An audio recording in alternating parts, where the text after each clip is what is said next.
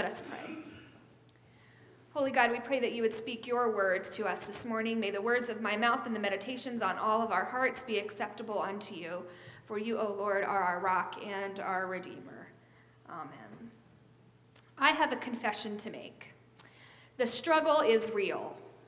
This past week, I have wrestled and struggled and had many sleepless nights because of this sermon. I chose this topic to preach on because we live in a violent world, and I personally find it very challenging at times to know how to respond. It often feels as if life is one violent wave after another that comes crashing down on us. We barely manage to break the surface and gasp for a breath of air before another wave hits. I want to just read you a few headlines from the news this past week. Police attempt to subdue protests in Cologne, Germany with pepper spray. Protesters were angry about a spate of sexual assaults and robberies during New Year's Eve festivity. 31 people, most of them from North African and Middle Eastern countries, have been charged in the attacks, and this fuels a political firestorm over immigration in Germany. About 500 of the approximately 1,700 protesters supported Pegida, an organization that opposes immigration of Muslims from the Middle East. Israeli military claims it carried out airstrikes against a group of Gaza militants, placing explosives along the border. A suicide bomber in Istanbul's Sultanahmet Square killed 10 people. Police claim bomber belonged to ISIS militant group. Airstrikes as part of Syria's civil war hit a kindergarten. Police officer Jesse Hartnett was sitting in his police cruiser in Philadelphia when he was shot 3 times by a man. I could have listed twice as many violent news stories in my sermon. That's just a few of them that happened just in this past week.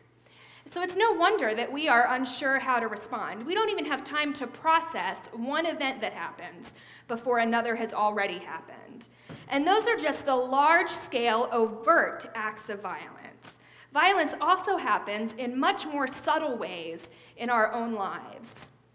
The Psych Central website defines aggression. I couldn't find a definition for violence. I could only find one for aggression. And it says this: behavior which attacks, threatens, intimidates, or otherwise intends harm, may be physical, mental, or verbal. We live, friends, in a society in which acts of aggression committed against individuals or certain segments of our population are so common that they seem normal to us. People are stopped for walking or driving down the street for no reason other than the color of their skin. We make assumptions about people based on their race, like what language an individual speaks or what kind of music she listens to. We listen to political debates in which very few concrete ideas and solutions are discussed, and instead, opponents are belittled, which happens on both sides of the aisle. Now, I had a whole list of examples that I was going to read to you of things that politicians have said in the past month that were just awful, but I decided I don't want to give them any more airspace than they've already had, so I'm not going to read them to you. You probably have heard them all anyway. There are also acts of violence that happen between individuals. Maybe you get into a fight at school. Maybe someone assaults you at a bar or when you're walking on the street. Maybe a spouse or parent occasionally hits you, or someone tells you frequently that you aren't smart enough or aren't from the right family or from the right part of town or aren't the right gender. That old adage that you learn in elementary school, sticks and stones may break my bones, but words will never hurt me, just isn't true. We all know that words cut deep, especially when they attack our personal identity and our self-worth, and that is in of itself a type of violence. There are so many different types of violence that exist in our world today, so needless to say, a sermon talking about a Christian response to violence could go in a lot of different directions, and I think that's part of what paralyzed me this week. No one sermon could ever cover it all. Even a sermon series devoted just to this topic couldn't cover it all.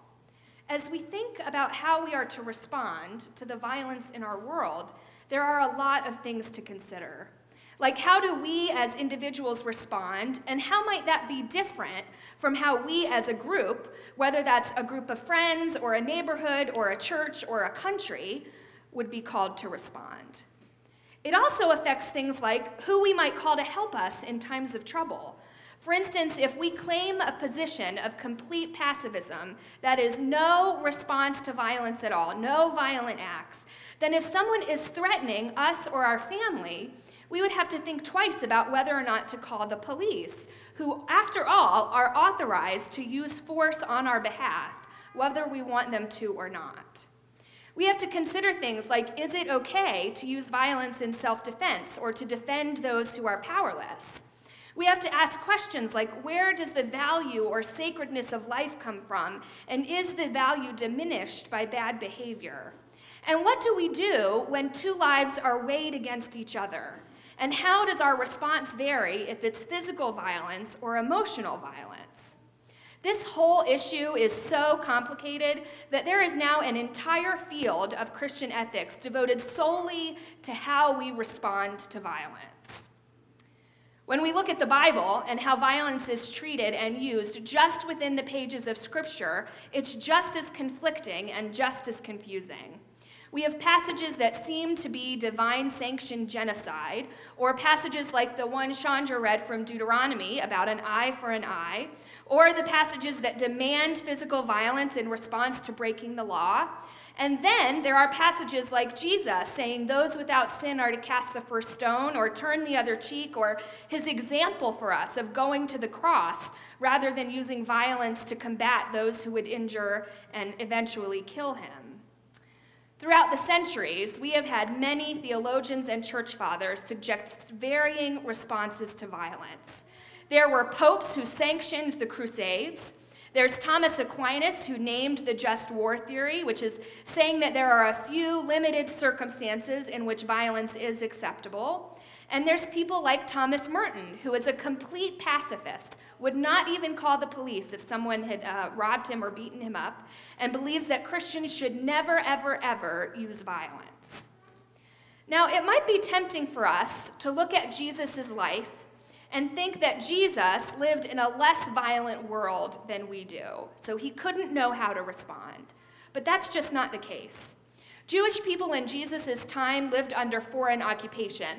That means there were a handful of very rich people, but the masses, the majority of people, were increasingly poor and in debt. The poor were heavily taxed both by secular and religious authorities. They were often exposed to exploitation and debt bondage by state bureaucrats and wealthy creditors. They lived in a situation of increasing crime, family breakdown, environmental stress, and untreatable diseases. Does that sound familiar at all? The poor, the many, bore the brunt of Rome's humiliating and brutal military occupation. In many places, in many places that Rome occupied, they didn't feel the need to send their legions of soldiers to physically occupy their conquered territories, because instead they used efficient laws and economic pressure on whatever the territory was, and military bases maybe just right outside of that territory, all in conjunction as deterrent forces. But in Palestine, because of its constant volatility, Roman legions were a constant present under the guise of being peacekeepers. Between 4 BCE, when Herod the Great died, remember Herod the Great is the one that they make the joke about, that it's better to be one of his pigs than one of his sons, because he killed his son but wouldn't kill and eat a pig. Between 4 BCE, when he died, and the first destruction of Jerusalem in 70 CE, Israel was racked by repeated religious revolts, violent messianic movements, political assassinations, insurgency, and counterinsurgency warfare. In Jesus' time, the Jewish people faced routine harassment, violence, and humiliation by the Roman soldiers. So what that means is that the primary concern for Jews in Jesus' day wasn't issues of theology, but rather liberation from oppression, from debt in all of its form, from those who occupied them, from Rome. Theologian N.T. Wright says it this way: the burning question on people's minds was, how will God act in history to save the chosen people from their enemies, both within and without? And each individual's answer to this question showed one's political ideology. And your politics revealed your theology, because your politics and your theology were so intertwined. So as a result, in first century Palestine, there were 4 ways of responding to violence that emerged. So as we look at each of these 4 ways, I want to suggest that these 4 ways are still used by us today. The first was the way of the Herodians. Think Herodians, think people like Herod the Great. The Herodians were the administrators of Judea on behalf of Rome. So Herod the Great was the governor of Judea, but he was the governor of Judea because Rome said that he could be. These people were viewed as traitors and collaborators by everyone else. They have been described as a gang of priest pretenders whose piety was not so much suspect as non-existent. But even more than that, the Herodians were intelligent planners, and they were men who understood the balance of power. Their moral assumption was that people needed to face up to reality. When you cannot achieve your ideals, they said, you must learn to work within the realm of the possible, to form unpleasant alliances if necessary, and to accept that your hands are just going to be dirty. So a modern day example of this would be people who just throw their hands in the air and say, well, this is the way things are, so I might as well live within the rules of society. The second way to respond to violence was the withdrawal of the Essenes. The Essenes were a group of faithful Jews who believed wholeheartedly that eventually the Messiah would come and set things right, and that there would be this great big battle in the end, and that they, the Essenes, would be taken up with the Messiah. So their job in the meantime was to live as holy and pious a life as possible. So what they did is they withdrew from society, and they went and built themselves their own little town, and they became cloistered and avoided those that seemed to be unpious, because they did not want to be drawn into sinful behavior. Now, interestingly enough, just as an aside, the Essenes believed that women in general were unholy, that you could only be a brother of the light, you can be a sister of the light. So they wanted to grow their Essene population, but they did not let women in to the area where they cloistered themselves, which makes no sense at all. So the Essenes withdrew away, and living away from society as a whole meant that they did not participate in any armed revolts of political agitation against Roman authorities. They just sat in their cloistered environment and waited for the Messiah to come. But in many ways, silence and withdrawal are themselves highly political acts, often with devastating consequences for others. So a modern day example of this would be Christians that try to live their whole lives in a Christian bubble. And what I mean by that are folks who only have Christian friends, only listen to Christian radio, avoid any contact, any activity that might be reviewed as even remotely questionable. Anytime we feel within ourselves this desire to circle the wagons, to protect ourselves and the church from outside influences, and to leave the world to its own devices, we are probably responding a little bit like the Essenes did. The third way is the way of the Pharisees. Now, there were 2 different groups of Pharisees who responded 2 different ways to violence. The first group followed a rabbi named Rabbi Hillel, who sought to avoid direct confrontation with Rome. These folks emphasized Torah study, religious purity, and political prudence. They sought to strengthen Jewish piety and purity and resisted Roman oppression only when absolute essentials of the faith were at stake. Probably most Christians today fall into this kind of category. We work to be faithful to God, studying so that we can grow in our understanding and trying to stay out of the political firestorms that spring up around us. Most of us only get involved when we feel like the absolute essentials of our faith are at stake. The fourth way is the way of the second group of Pharisees. This group followed a rabbi named Shammai, and he urged immediate and violent revolt against Rome. This is a quote from a historian. This revolutionary zeal was especially appealing to marginalized Jews living outside of the major centers of power, rural people in underdeveloped regions like Galilee, who fueled the economic dynamism of the empire by providing cheap labor and raw goods for exports. That description describes fully half of Jesus' disciples. Half of Jesus' disciples were probably students of this rabbi, belonged to this second group, who wanted an immediate and violent revolt against Rome. So a modern-day example of this would be like Jerry Falwell Jr., the president of Liberty University, a Christian college in Virginia, who suggested that all of the student body should arm themselves and carry concealed weapons. This is the environment in which Jesus lived and taught. And as is typical of Jesus, he suggests an alternative way for us, a fifth way. Our gospel passage this morning gives us a good place to start in coming to understand this fifth way. This section of the Sermon on the Mount is often referred to as the Beatitudes, and it's probably at least vaguely familiar to most of you. To the first hearers of this message from Jesus, these words would have sounded radical and even subversive. In some ways, I think we have to retrain our ears because we are so used to hearing these words that we've slightly watered them down. We hear, "Blessed are the meek," or "Blessed are the merciful," and it doesn't have the same kind of punch to our ears that it would have had to those in Jesus' day. Theologian and writer Thomas Merton says it this way: "This does not mean, blessed are they who are endowed with a tranquil natural temperament, who are not easily moved to anger, who are always quiet and obedient, who do not naturally resist. Still less does it mean, blessed are they who passively submit without protest to unjust oppression." That's usually what we hear. But Jesus is making a much more radical statement than that. He's saying, when the world tells you an eye for an eye, a tooth for a tooth, when the world tells you to take revenge and fight back against your oppressor, I'm saying it is better for you to be merciful to those who hurt you. It is better to be meek and to seek peace. And those are hard words to hear for a people who were constantly in the throes of violent acts. So to say to these folks, "Blessed are the peacemakers," was really a radical call to something new. Jesus says in verse 17 that he didn't come to abolish the law or to overturn it, but to fulfill it. And that's true. You can hear that in the rest of the Sermon on the Mount. He's not so much overturning the Torah requirements as he is intensifying its demands. So instead of prohibiting murder like the Torah does, Jesus goes further and prohibits anger. Instead of prohibiting adultery, he prohibits even lust.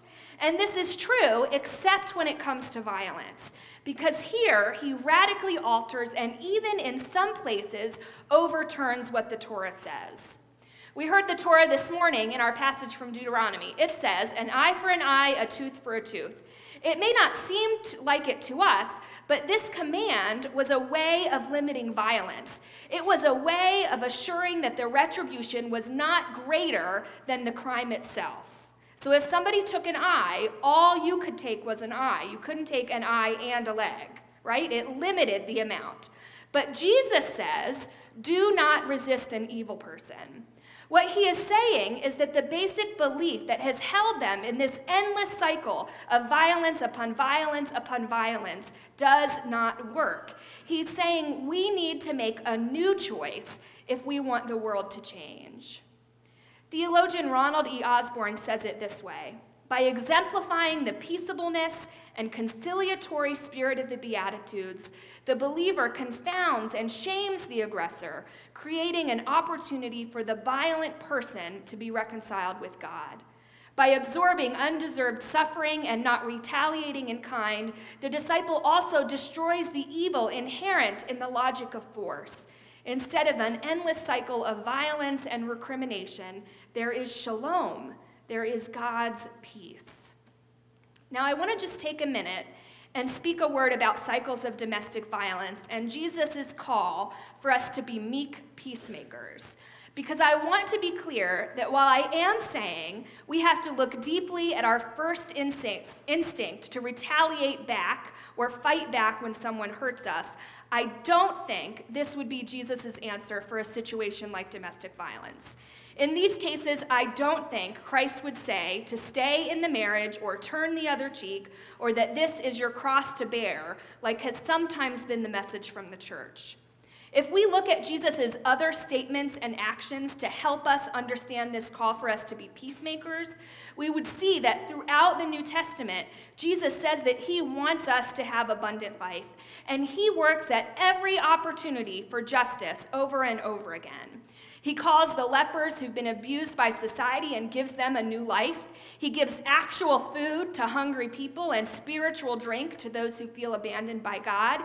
He heals and heals and heals and then heals some more. He stops what could be a stoning of a woman caught in adultery. Jesus wants us all to be in relationships that are life-giving and justice-filled, and nothing less than that is acceptable to God. So if you are being abused by anyone, you do not have to stay in that relationship. Get help. Tell someone. Come find Pastor Bill or I. As a family member of one who was abused brutally by her husband, I know that God wants more for all of us. Now, the call to be peacemakers comes into play in that my family members and I cannot run after my sister's husband and give him the same treatment that he gave to my sister, even though there are days and moments when all of us would like to do so. We are called to keep her safe and to work for legal justice for her. But we are not to use our strength and might to fight him, and that is hard. But much of what Jesus calls us to do is hard. It is countercultural and even in some cases counter to our human nature. But God calls us to do the extraordinary, to go the extra mile. And that's, I think, what Jesus was telling his disciples and those who were gathered around that day during the Sermon on the Mount. He was saying to them, I know you are weary of being abused by the Romans. I know that we are a weary people who've been taken advantage of by other major powers over and over and over. I know that you want to rise up and fight a battle and win back your freedom, but God wants more for you. God wants you to be a people who seek not just retaliation, but justice. Not just revenge, but peace. I think ultimately that's what Jesus is telling us, that Jesus came so that we could all have life and have it abundantly, that violence is not justifiable nearly as often as we think it is, that if we want to be peacemakers, then we cannot subscribe to the logic of force that tells us we can scare people into a particular behavior or use violence as a way of controlling people. Instead, we must work to address the underlying issues behind the violence. We must work for a world in which people, all people, are valued. We must work for a world in which people are healed and hungry people are fed, a world in which everyone has a place to belong and is accepted and loved. That's what Jesus means when he says to love your enemy. He means rather than turning around and pummeling the person who just pummeled you, you should try to figure out what they need in order to live a whole life. It means working for their good even when they don't do the same for you. The prophet Micah says in one of my favorite passages, names that there will come a day when God will judge between many peoples and will settle disputes for strong nations far and wide. They will beat their swords into plowshares and their spears into pruning hooks. Nation will not take up sword against nation, nor will they train for war anymore. It's a beautiful vision, but it is also one that feels, at least to me, next to impossible. And it is impossible on our own. But we can't live into that vision or ever hope to be a part of that kind of world if we don't constantly keep that vision, that goal out in front of us. If we don't pray for the kingdom to come on earth as it is in heaven. If we don't remind ourselves and those around us that there is a better way to live, better choices that we can make. And that means starting in small ways. It means making sure that our own actions, big and small, are not violent. That the way we talk to our children, our friends, our family is loving and kind and peacemaking. It means making sure that in small ways, we begin to choose peace instead of revenge, so that when the big times come, we are prepared to make the hard choices. It means wrestling with this, struggling with it, until God makes a new way for us. I want you to close your eyes and listen to the Beatitudes one more time, this time in the Message translation. Hear them as a prayer for Christ to make this true in each of us. You're blessed when you're at the end of your rope. With less of you, there is more of God and his rule. You're blessed when you feel you've lost what is most dear to you. Only then can you be embraced by the one most dear to you. You're blessed when you're content with just who you are, no more, no less. That's the moment you find yourselves proud owners of everything that can't be bought. You're blessed when you've worked up a good appetite for God. He is food and drink in the best meal you've ever eaten. You're blessed when you care. At the moment of being careful, you find yourselves cared for. You're blessed when you get your inside world, your mind and your heart put right. Then you can see God in the outside world. You're blessed when you can show people how to cooperate instead of compete or fight. That's when you discover who you really are and your place in God's family. You're blessed when your commitment to God provokes persecution. The persecution drives you even deeper into God's kingdom. Not only that, count yourselves blessed every time people put you down or throw you out or speak lies about you to discredit me. What it means is that the truth is too close for comfort and they are uncomfortable. You can be glad when that happens. Give a cheer even, for though they don't like it, I do, and all heaven applauds. And know that you are in good company. You are with Jesus. May it be so for each one of us, the word of God for the people of God. Thanks be to God.